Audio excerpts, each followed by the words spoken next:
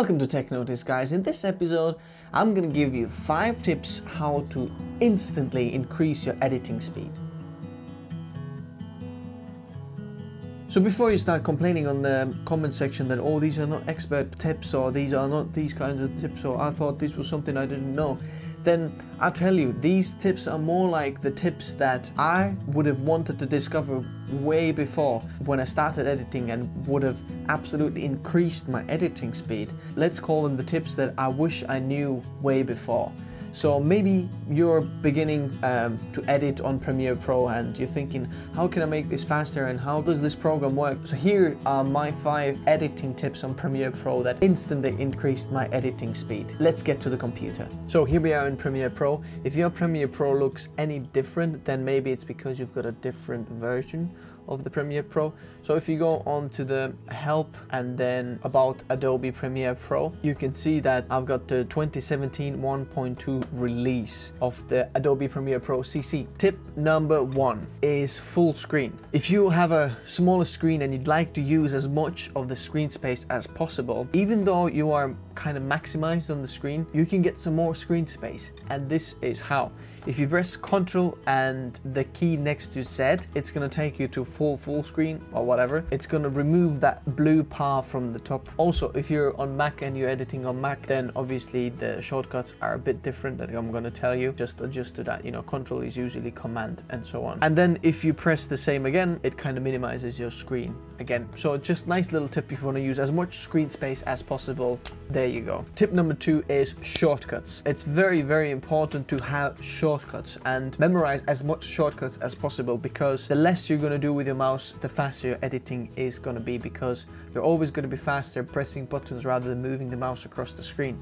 So if you want to go and open up the shortcuts window, you can either do it by pressing Ctrl, Alt and K, which brings up the keyboard shortcuts, or you could go to Edit and then on the bottom down there is keyboard shortcuts. Press on that and then it's going to bring up this window of keyboard shortcuts. What you can do there is there's like a little search bar where you can search for shortcuts. For example, let's look for type tool.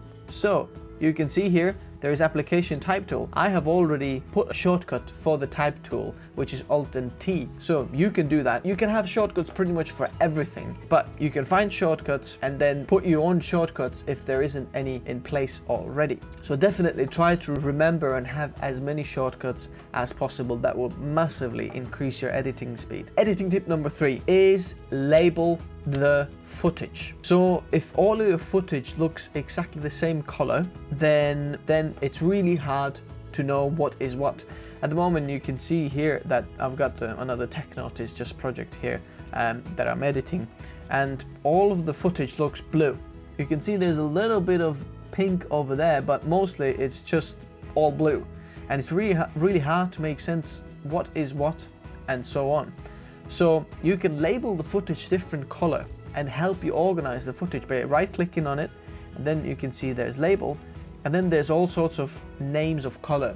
Probably for you there is different names for these, because I have changed all of my color names because they didn't make sense for me. You know, instead of gold it said mango, so it kind of didn't make sense for me.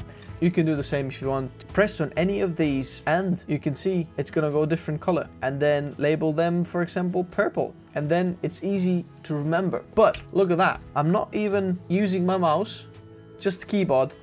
Bam, what's that? Different color, purple.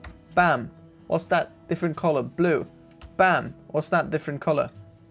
How do you do that? Well, if we go back to the shortcuts window, Ctrl Alt K, and then if you search for label, then you can see label group. You can see all your names of colors. Obviously it's a bit different for you if you haven't changed the names of the colors yet. And then shortcuts on the side. For you it's probably empty. For me, I have already put shortcuts for these. So these are the numpad on the right of your keyboard. And then number 1 is purple, number 2 is blue, and so on. So now when I'm gonna select a footage, for example, let's select this little clip there, and then if I'm gonna press any of my numpad keys from 1 to 8, it's gonna label it. 8 is gold, 7, 5. So easy to label. So imagine if you're editing, even if you're editing wedding project or something, and then you want to label, which I'm doing, you know, for example, ceremony, bride getting ready, groom getting ready, reception, dance. You can label all these different events, different color. So when you're going to start to putting them together, you're going to, just by knowing what the footage is, where it's from, by just looking at it, knowing the color. Okay, for example, red is bride prep, and then very, very easy for you to sort the footage. Very fast. Tip number 4 is J, K, L, I, O, and comma. So what do you mean? You're just naming random letters. So let me show you what these letters do and how powerful they are and how fast this is. So I'm going to open this B-roll window here. That's got loads of just B-roll of these lenses. And I'm going to just double click on this one, for example. Now this is going to open up the clip on this source monitor here. Now, if I'm going to press L, it starts playing. K is pause and J is playing backwards. Now, if you press L or J twice, it's going to start to play it either forwards or backwards, double the speed. So if I'm going to press L twice, it's going to move forward twice the speed. Now, let me go back to the beginning. Now I'm going to press play. Okay. Now, let's say I'm going to use the clip from this point. I'm going to press I, which means it's the in point. Now I'm going to press play. Press play again. Okay, and stop. Okay, maybe I missed it a little bit. Go back a little bit, stop. And now I'm going to press O. I did all of this by pressing the keys J, K, L, I, and O. These are standard shortcuts, so I haven't changed anything, so these will work exactly the same on your computer, on your Premiere Pro. So now, if I'm going to press comma, so just for the sake, I'm going to make a new sequence. Okay, press OK, whatever.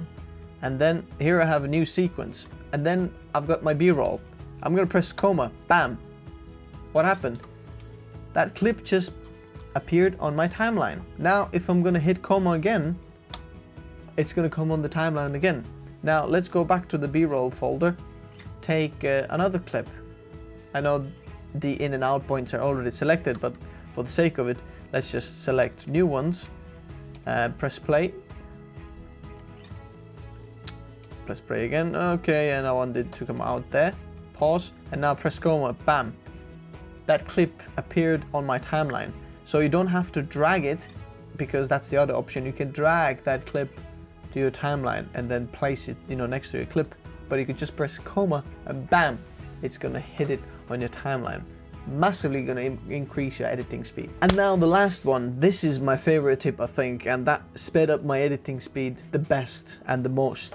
So what I did was, usually, let's say you've got your timeline. I know there's only 4 clips here, but if you've got here, okay, do you know what? I actually didn't like this. I'm gonna press C, which is the cut tool, cut it from there, V, select, and then if I want to delete the clip, I have to move my hand across the keyboard, press the delete button, go back, select this, and go back and press delete. So constantly your hand is moving across the keyboard to press the delete button. So what I have done is, I have moved or added another button for the delete. So I can press something else and it's going to delete the clip for me. So if we go back to the shortcuts window, keyboard shortcuts, and then if we're going to look for delete, then you can see that here there is edit, kind of under the edit tab, there is clear, shortcut, delete. There is already the delete button there, but I have added this comma. You're thinking, what button is this one?